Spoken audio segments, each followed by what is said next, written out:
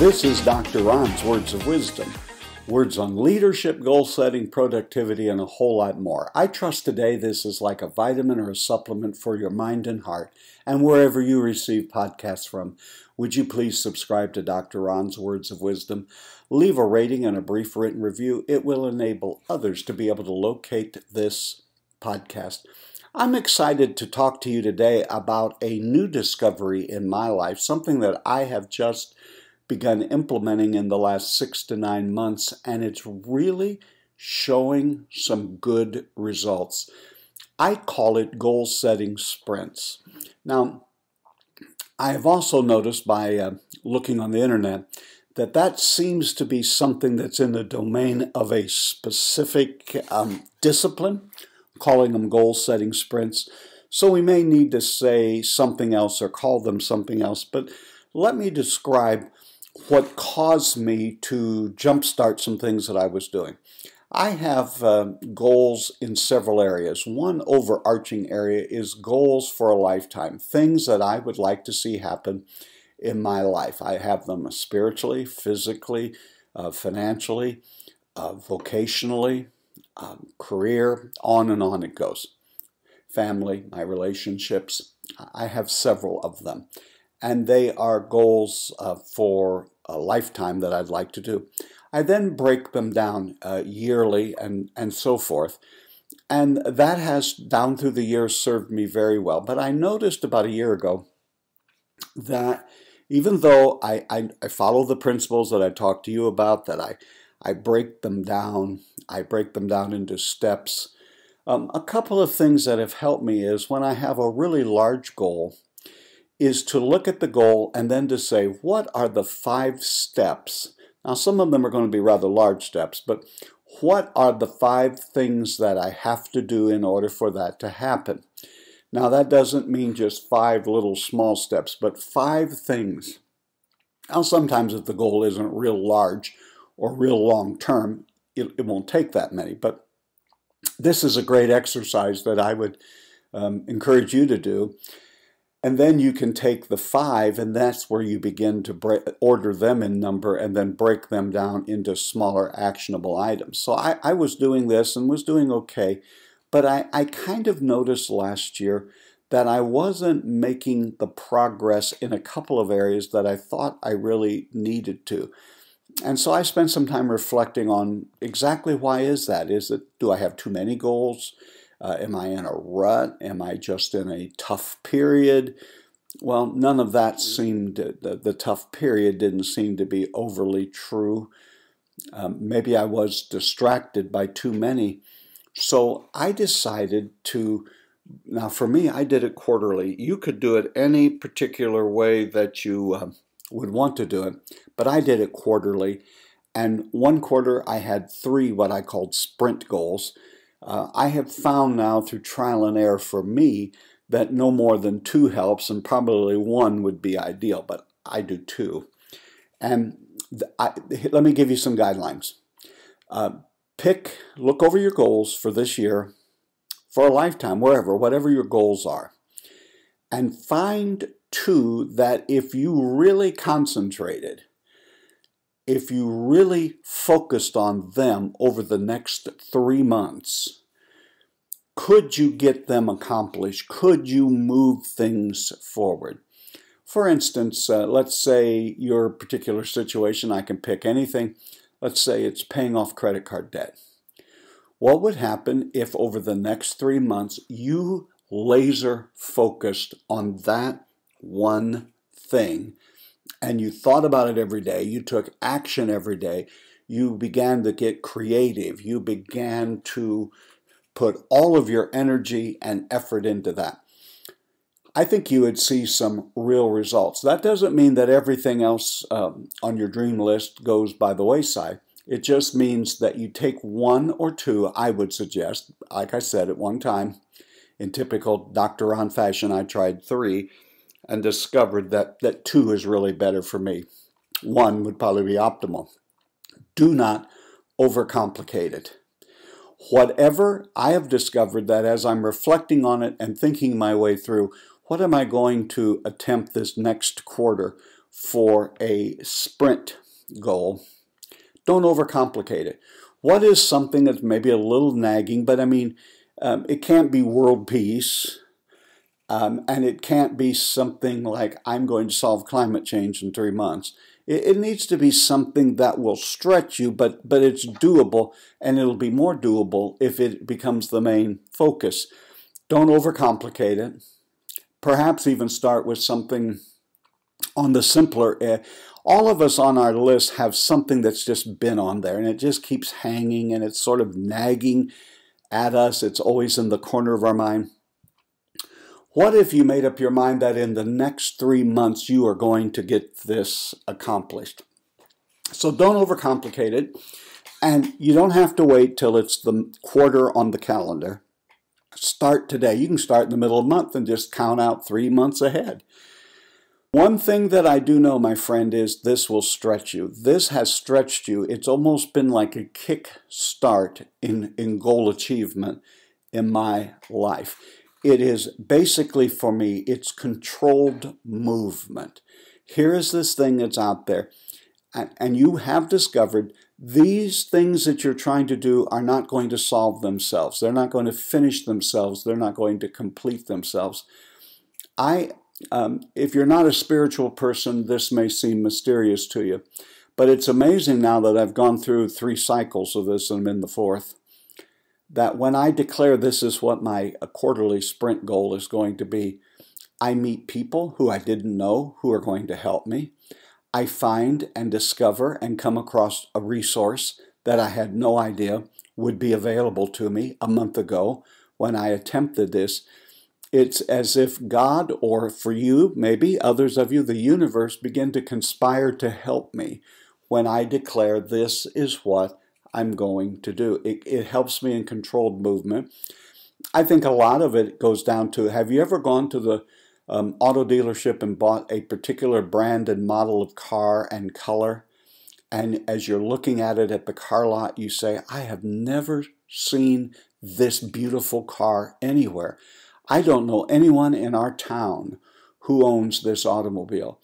And you pay for it, or you sign your life away, you get in the car, you drive off the dealer lot, and on your way home you see 9 cars exactly like the one that you just bought. Well, the fact is they didn't just suddenly appear out of nowhere. They were always there. You are just now focused and concentrated and more aware. That's what I have found that sprint goals do for me.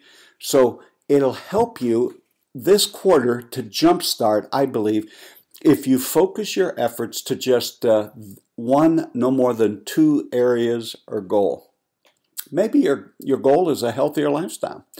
Set a fitness or health routine for the next 3 months. I'm going to walk around the block. I'm going to eat a certain way. I'm going to sign up and get a personal trainer. Work out every other day. Whatever it is, you're not going to get in shape by just thinking about it. It's going to require action. So rather than spending a bit of time each day on a lot of things, pick one and focus all your efforts on it for a while. Now, I know you can't quit your job. You still have to help your children. You still have bills to pay. I get all of that. I'm not saying that you quit everything and focus on one thing 24 hours a day. But I'm saying if you really just spend a few moments focusing on the same thing every day for 3 months, you will be amazed at the changes it brings to your life. And here's some byproducts of these sprint goals in my life. It's as if I am taking a crash training course in consistency. That is a key word because your habits are developed by taking particular actions incrementally, day by day, consistently. What I've discovered the sprint goals are, they keep me consistent because I know I have a deadline. 90 days is not all that far. It's far enough, but it's not forever. So I can't keep kidding myself, well, I'll make progress on that someday. I'll get to that next week. I'll write that book next year. No, if you set this as your sprint goal, you have 90 days and you're going to run out of time. It's sort of the same principle that Brian P. Moran in his book, The 12-Week Year has. in that you can get a year's worth. His theory is you can get a year's worth of work done in a quarter than you can just sort of floating along for a year thinking about something. It really just focuses your attention and focuses your action. Now, I have a tendency to gamify things, so it becomes a game streak for me. I don't want to not do it, and therefore that also holds me accountable, knowing that when I conduct my reviews, I'm going to ask myself, did you do what you say you were going to do? You know, my friend, it's a terrible thing to lie to others, but it's really a grave mistake to lie to yourself. So make sure you keep your commitments. I just have a time block early in the morning in my calendar on my morning routines in which I focus, pay attention, or take whatever action it is. I'm big on Xing out things. I do that if you were to see my calendar, my list.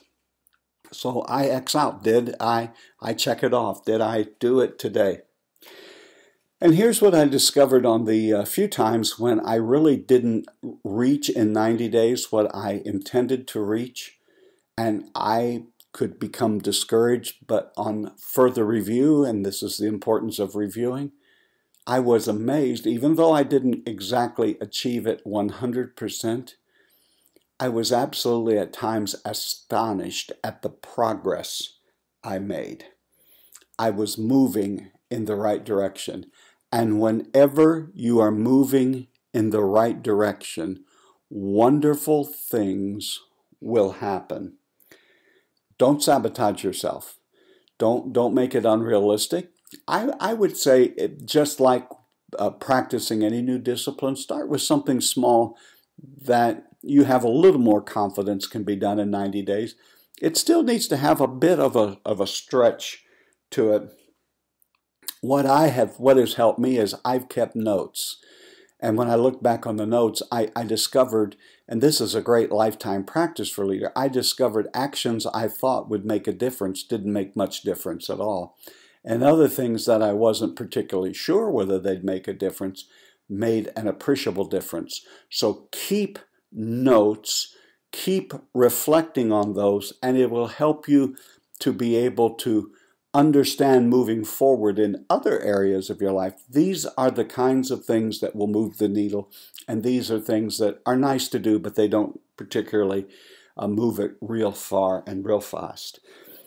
The other thing in the midst of all this, keep positive. Even the quarter where I wasn't able to accomplish what I thought I could do in the sprint, like I said a moment ago, when I on further review saw that I didn't get it accomplished, but I was farther and closer to it than I was 90 days before, when it was just sort of something out there that I should be doing.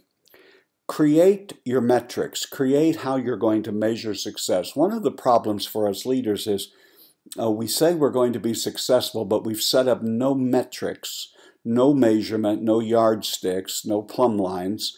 We have to know what we are measuring. So now that you've defined it, what your goal is, what you want to get accomplished in the next 90 days, what will that look like when you achieve it, and what will it look like when you get there? Now, for all of your other goals, you do the same sort of thing, but when we have yearly or lifetime goals, they seem to be so far out there that we don't feel the angst as much when we're not moving it into our area. One of the things that I did when I then identified my sprint goals is I tried to identify what are the obstacles that are going to keep me from achieving this. Some of it's my own self, but some of it is I need particular tools. It may even be that you need someone to come alongside and assist you. And then in real short time, because 90 days is a short time, I had to break them down into manageable action steps that I could take daily. The great thing about the sprint goals, another great lesson that it taught me, is it forced me to be action-oriented and not just thought-oriented. A lot of people love to think, and you should, and it's great to think, and you have to think. But thinking is not action. Thinking is preparation for action. And so having sprint goals forced me to be action-oriented. It gives me another tool on checking in and monitoring my goals and monitoring myself. But again, I will come back and end like I started. Perhaps the greatest lesson I learned in all of this is by having sprint goals and really focusing on one or two things for a quarter, it really creates motion and momentum. And here's what you know. Once you create motion and momentum, you will begin having success in other areas. It follows this very simple principle. You get better at one thing, and it seems you get better at other things as just an added bonus. And I probably need to do a podcast because I have seen that happen in my life. Why don't you give it a try and see if the sprint goals of setting one or two goals that will stretch you, but you're going to put a 90-day time limit on it, and you're going to force yourself to take action to move you in that direction. And I'd love to hear how it works out for you. You've been listening to Dr. Ron's Words of Wisdom. Words on leadership, goal setting, productivity, and a whole lot more. I trust today this has been like a vitamin or a supplement for your mind and heart. And wherever you receive podcasts from, would you please subscribe to Dr. Ron's Words of Wisdom, leave a rating, and if you could write a brief written review, it will help in the algorithms, especially on iTunes, that will bring the podcast to the attention of more people. Remember, my leadership friend, you are doing better than you think you are. You really are. And until next time, have a great and blessed day.